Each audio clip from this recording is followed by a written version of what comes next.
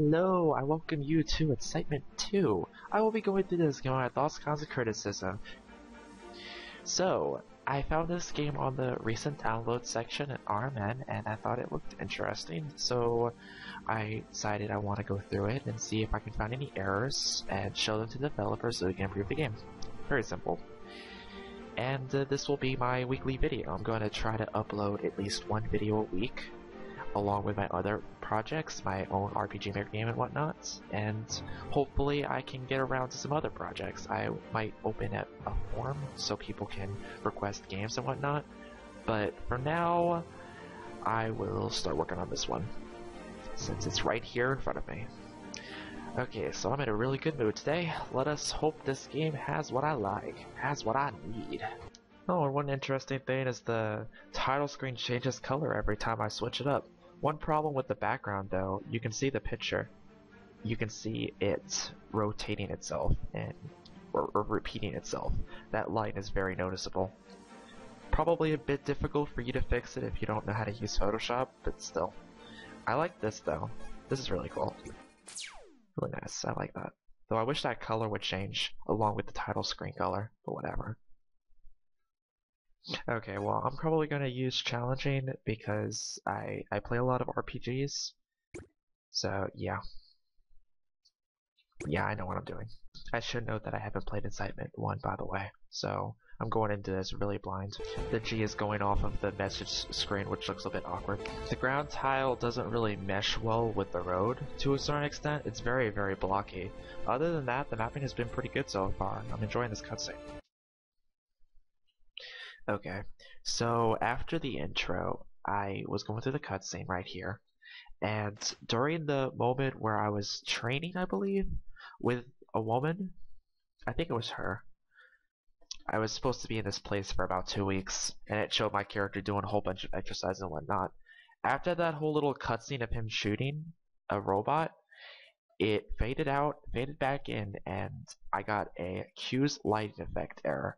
So the lighting script you're using, I think his name is Q's, Q-U-A, or K-U-A, yes. It's a very weird script. A lot of games use it, and a lot of games crash by using it, because it's very, I don't know how to say this, it's volatile, I guess you could say. So you want to be careful with that script. It can bug out quite a lot. And it's kind of random too, so it's a bit of a bitch. I'm gonna see if it'll pop up this time. This might take a while, I'm gonna skip. There are a lot of good animations though. Okay, here we go. Please don't crash. Okay, it didn't crash. Just want to make sure. But yeah, it did crash the last time. Good sound effects. They fit the game. Always nice to see a mission script. No description or stats of this item. I would like to know what this item is. I know it's a gun, but I would like some lore on it, or at least tell me the stats up on the description box so it isn't blank and taking no space. Same thing with the light suit. 20% base chance to cause the burn state? That's really low. So, unless enemies are deliberately weak to the burn state and it works higher on them, that seems pretty useless. Compare and contrast to multi-shot, which is a 3-strike compared to a 1-strike. So either this is stronger than this spell, or what? I like the atmosphere in this place though. Very nice transition. I like that. Very smooth. You couldn't name this anything a little bit more, I don't know, original? I mean, this is a sci-fi setting. You could use something a little bit more techy. Alright, my characters are now level 3. Instant CPR, that sounds interesting. And yeah, like I said, the burning effect, kind of useless, because not only does it cost more than my attack that does a lot more damage than it, well, it doesn't do a lot more, but it does about the same, but the 20% chance to burn is just really, really low, and I expect bosses to have a lower chance of it even working. So I'm like, okay, well, I'm never going to use that ability as a player because I don't see how it's useful. It's definitely not useful on the guys I was fighting beforehand. Maybe make the soldiers weak to it, or just say it burns people and don't give a number. Or if you want to give a number, higher it to like 70% base chance, so I know it will almost always work. Because I know Bird is like a poison, and poisons usually don't work on bosses to a certain extent. And if you want a skill like that to be useful, you really gotta throw it in the player's face, in my opinion. I like how the game always gives me a save option during cutscenes. Odd sense and structure for a robot. Why can't I talk to this kid? Kind of odd how an item that removes burn effects is more expensive than an item that restores magic. The spell only the item that costs less than one item that can remove a burn state recovers 50 MP. I should mention right now that the game is very spam heavy. There isn't a whole lot of reason to use skills in this game. You might want to fix that. It's mostly because I don't have a whole lot of money, so the player and me in extension don't want to use a lot of my skills. You really want to make the player use skills a bit more often, because when the player is just spamming normal attacks, the battles are pretty boring. That isn't saying that I'm not having fun with the game, though. The game is pretty fun at the moment, and the mapping is pretty good. It could be a lot better. I also like the transition. Creative. You make a flash, switch, and then all the characters appear behind me. I like it. Very fast, very simple and elegant. It also doesn't take as much effort compared to other ways of making the characters show up in cutscenes. I wish you gave me a save prompt when I was about to enter this battle. I didn't know this battle was gonna pop up when I entered the room, and you've been giving me a lot of save points during cutscenes, so why not give me a "it's dangerous to go ahead, maybe I should save" type of prompt. This skill doesn't really seem that useful. I mean, 25% chance to crit? Yeah, that's okay, but critting doesn't do that much damage. Yeah, it lasts for 4 turns, but it also decreases my agility. And I know agility is pretty optional with a lot of fights, it may not be that useful, but meh. And the 1% is just completely stupid. I mean, okay, 5% that's pushing it, 10% that's great, but 1% just sounds lame. The Devil Voice is pretty good though. Would you look at that, more party members. Awesome. I honestly wasn't expecting to get so many of them, to be honest. I mean, I'm usually a man that likes to make only like 4 characters to make them useful and have a whole bunch of them, but I'm not really complaining because I like variety and I like choosing different characters, especially if their skills were a little bit more useful for the bosses. Though I do really like her abilities, I'm always using her skills. But she's the only character with skills that are remotely useful in this game. Also, treat burns. Now, I got an item. I think I already posted this. There is an item I had that removes burns, and I removed it from my inventory thinking that this would remove burns too, but unfortunately it didn't. But this does, of course, obviously.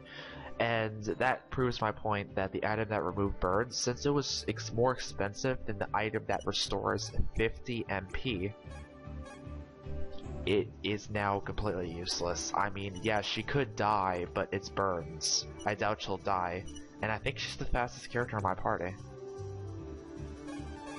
No, she isn't the fastest. She's close though. So if she can't pull it off,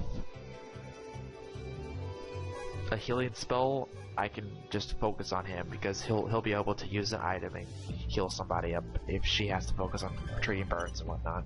What I would do is lower the price of that item that removes burns because it's just ridiculously expensive. Well, you might be in my party. What the hell is your fetish with 25% base chances? Oh, now this is an ability I would love to have like from the beginning of the game, because if I can know the enemy's weaknesses, that automatically makes a lot of the 25% base chance bullshit useful. If that increases the chance for status elements to work, of course. So she'll be in my party too. So much for the blue dudes, because seriously, why would I ever remove my medic? She is amazing. She is my bestie. I might remove my main character if I could though. Faceless? Oh really? No, no. How much does that even? That does nothing to his. That does nothing to his armor? Wow, that's kind of weird, but never mind. Oh, a nice panel back there. I like that. Good job. Hell yeah. Hells to the yeah. And there are also cars on the road too. Kill me! I'm too good for this sinful earth! I am a bad person! Okay. Whoa. Well, that's... Whoa, whoa, whoa, what happens? What happens? Okay, where's my main character? Alright. Alright. There, edit. Alright. There we go. Okay, that kind of scared me for a second there. I didn't even know what was going on. I shouldn't be able to do this. I don't think you can fix that though. It is kind of awkward. Oh well. Large events like that are kind of hard to code correctly. If at all. I mean, you would have to make like 3 events that are like on this car at the same time. Like you would have to have an event behind it so the player can't get in it, and right in front of it so the player can't be ran over by the car. Or something of that sort. But I don't know. This is a really cool map though. Why are you teleporting me on the teleporter? Like, why not teleport me right here so it's easier to run back onto this map instead of being so awkward that I run straight into the edge like this? I would like a description of these items. I mean, I would like some more information than fire shield, plasma shield, acid shield, because I don't know what that shit does. And it's expensive too. I'm not made of money at this point. $20 for a drink? I don't even know what it does. That's pretty expensive. I mean, like, 10 more and I can buy a freaking medical pack. I mean, seriously, who pays $20 for a can of soda? Oh, this is kind of nifty. I like how the first side quest I get all take me to one area, and because it's so simple, it makes the player want to do more of the side quests because it rewards pretty well. Did this guy really think he could take on 6 armed soldiers? The balls, I swear, the balls. But besides that, when he got killed, the game told me he got the status element death. So I'm like, okay, that's cool and all, but why is his valor not going away if he died, quote unquote? You might want to change the thing from death to incapacitated or something that's a little bit more ambiguous of what happened to them, because stuff like this will happen, and it kind of breaks immersion to a certain extent. Not a whole lot, but if you think about it too much, it's kind of weird. Not to mention the fact that a lot of the enemies I'm fighting are robots, so when I kill them, I'm not really killing them, I'm destroying them. I mean, from the dialogue of a lot of the robots, I can assume that most of them are sentient, or at least somewhat sentient, but the problem is that you haven't really explained that yet. I mean, I can kind of see it, but at the same time, it's a little bit ambiguous. Kind of odd how she would have mentioned the guy had brown skin. Not that many people have brown skin. There are several people, but most of them are white or alien. You're getting kind of lazy with these descriptions, dude. I mean, I know it's redundant, but it looks better than an empty description box. It really does. Entering this place also has a random chance of screwing up my game, crashing it. I don't know what light effect does that though. This room does lag a little bit though. I gotta say it's kind of weird. Yeah, the Q's awesome light effect script is very volatile, and not only that, if you use it in an awkward way, and by using an awkward way I mean use it too much, add too many light effects, the game starts lagging. So it's a very weird script. You might want to look into using a little bit of overlays to insinuate light effects or something of that sort, because overlays don't take up a whole lot of memory. Probably a bit more complicated, or a lot more complicated, but it's a lot better for a game compared to that script, in my opinion. You don't have to fix that, but you definitely want to do something about the crashes. You don't want someone entering a room that has light effects and having a 50-50 chance of crashing. I would give it the first person who can tell me what this item does a cookie, who isn't the developer, of course. I mean, seriously, I've tried this on. It does nothing to my stats, and there's no description. I like how when the sprites move, it seems as though some of the sprites aren't walking in a box. Like, if you don't know what it is to non-RPG Maker developers, I don't even know why you're watching this video, by the way, but whatever. There are boxes that the characters walk on, and you can choose movement events that makes the character walk in certain boxes into other boxes.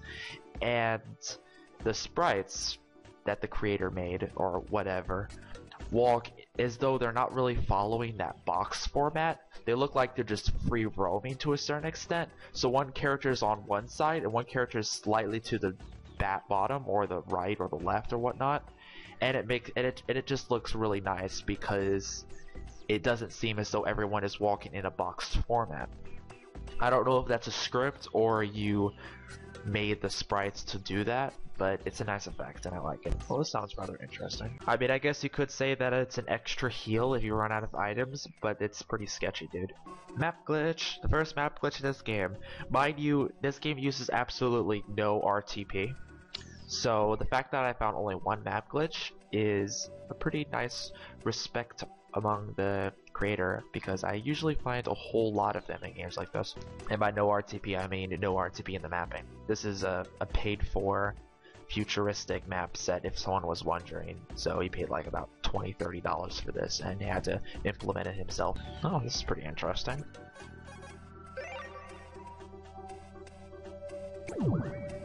Huh. Fancy. I like how I have a choice between either intelligence or magic defense.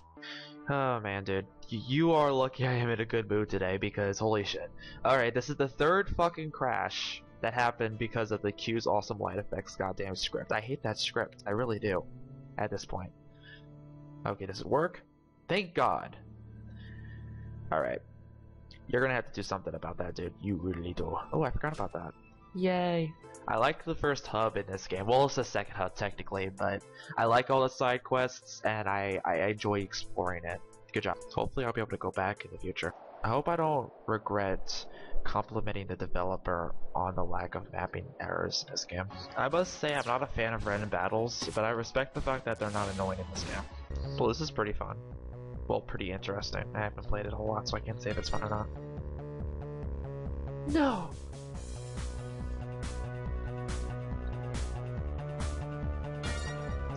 These guys can't keep up with my ninja speed. Okay, that was pretty fun. That was a pretty simple and fun little mini game right there. Good job. It isn't annoying. I know a lot of hacky games like BioShock were just kind of irritating, so I'm glad that one isn't. Oh, I can switch my party in battle. Hey.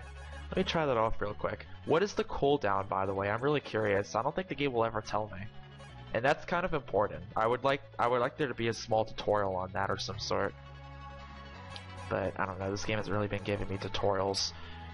Please note that I'm an experienced RPG Maker player and maker to a certain extent. I haven't really made a game. Well, I've made games, but I haven't really made anything of note. I just know what RPG Maker is enough to give feedback and whatnot. So with that said, I know what the fuck I'm doing with most of these games that are RPGs, of course. But a lot of players won't. So you want to be careful about that. Anyway, I'm gonna try this out. I'm probably gonna immediately regret it because she has no equipment, but whatever. Alright. I would like to know what the cooldown is. I usually use 10 because if you put the cooldown too low, it can kind of screw things up. Because, you know, it would kind of make things a little bit cheap. Anyway, now that I figured that out, I'll have to give her some equipment again because why not? Nice. First ammo replenishment in this game. Awesome. Because for a second there I thought I always had to make sure I didn't use ammo or had to conserve it, because I thought for a second that those things didn't exist. Also, that waterfall to the top of the screen has no waterfall animation. What the fuck is up with developers forgetting to add a waterfall animation? Is it because it's blue? You can change the color. Hell, if you want to PM me, I can change the color of the waterfall from blue to green if you really want. It isn't that hard if you have GIMP or Photoshop, whatever. Oh, this just lowers their defense by 25%. Fuck. I thought it told me their status elements and whatnot, you know what I mean?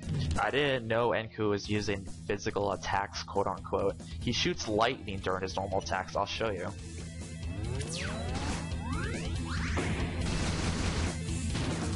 See, he's using oh wait, no, that's him. Yeah, there we go. Either that's some sort of punch that's lightning focused, but it really doesn't look like it. When I use this ability, I believe it removed my frost debuff. I don't know if that was supposed to happen or not, but you might want to check that. Because if it does, you have to tell me it removes frost, whatever the frost state he inflicts on me. That was a fun boss. Alright, I am done with the demo. Okay, that was a pretty promising boss fight at the end. Unfortunately, I don't know what those skills I just learned do. Oh well. Okay, well, this is probably the first game I played that actually implemented the party system that allows you to switch your party in battle. I don't really say that a whole lot. I've used it in my game, and it definitely adds a whole new layer of strategy. when you have standby party members, kind of like Final Fantasy X. Very nice. Okay, so my main problem comes into gameplay, and it's actually not a huge problem, but you want to make sure the player doesn't spam normal attacks as much as I was. Now, with that said, the normal enemies went by quickly. I dispatched them with ease.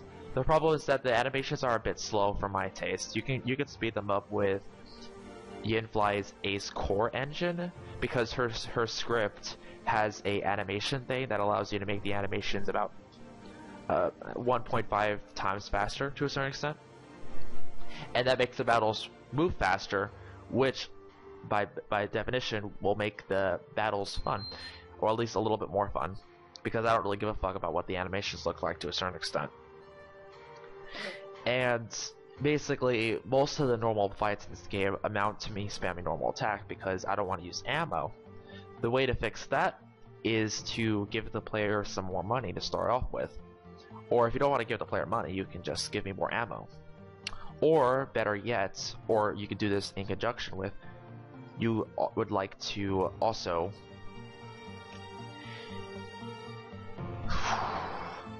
my memory. You would also like to make some of the skills a bit more useful. Now, this is the tricky part, and it's the part I don't like. A lot of the skills are not very useful. Bird states, confusion states that have a 25% chance of working. I don't even know if that shit works on bosses, because I don't want to use it, because the 25% chance is bullshit. I would basically have to spam that like 5 times and then give up for me to get any type of real scientific answer to it. I was hoping that that scan ability would actually tell me weaknesses of the enemy. Unfortunately, it doesn't happen. You would want to consider looking into a proper scan ability, and by a proper scan ability, I mean ability that, when cast, this is complicated, but when you cast it on, say, a boss, you can probably do this on only bosses, because the normal enemies really don't matter to a certain extent. It takes a it basically puts on a switch. You have to activate a common event from that skill. This common event will put on a switch. This switch will activate a event in the troops section of the RPG Maker that will allow you to write some dialogue. Now, what you want to do is, for every monster that has a specific weakness, you want to write down that weakness to the player.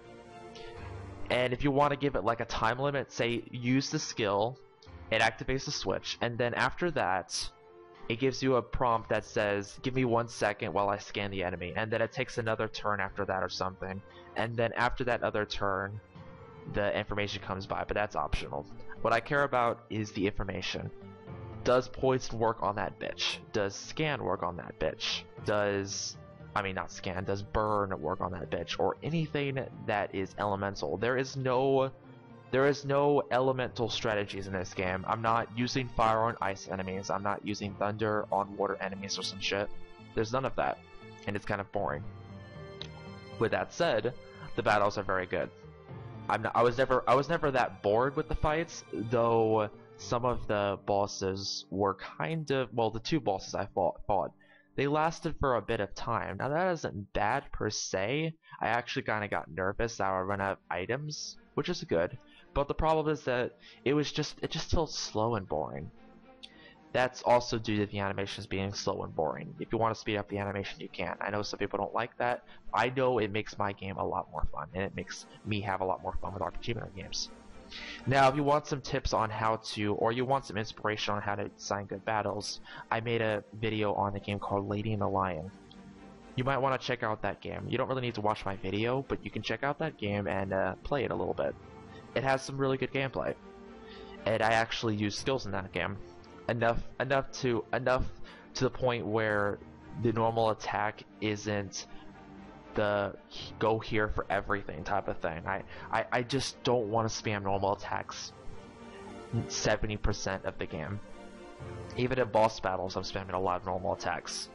Well, not really normal attacks. In boss battles, I'm spamming my most powerful skill, and that's not really that better. I mean, come on. So yeah, you want to be a little bit more careful. You want to try to work in a rotation, like people use different abilities every once in a while. I mean, the healer always has something to do. I like how the healer always has to heal in this game. Very nice. I would like some more complications though later on, maybe. Stronger heals, weaker heals, in between heals, heals that are instant, heals that give buffs, stuff like that. You have to add more rotations to skills, so I'm not spamming one skill all the time. It's not very good design, and if that happens at endgame, that you're bad. But whatever. So storyline, well, I didn't play the first game, and with that said, I quite enjoy this story. I mean, it's sci-fi. A lot of games don't do that. A lot of games don't use the futuristic tile set at the moment, and you use it very well. I like your mapping, very nice. There are 2 errors that you need to fix, which isn't bad for a demo like this. And you really, really, really want to fix the Q's awesome light effects errors. I got 3 fucking crashes, and 2 of those crashes made me have to run back about 10 minutes. So, yeah. With that said, this is a pretty promising demo. I like it. I love the title screen. But yes, I definitely subscribe and I'll follow this game. Don't know if I'll play the full game at the moment, but we'll see. I probably will. I don't know if I'll record it though, because there are so many things that I do want to record. Anyways, if you want me to play your game, like you literally want me to do some critiques on a new installment, well, I don't want to do any more demos. Once I play a game that's demo, I don't want to play another demo version of it. I want to get to the full game. So if you want me to play it, you can PM me and I'll look into it. But yeah, I'll definitely start following this. Anyways, thank you for watching. Goodbye, good luck. I hope this helps.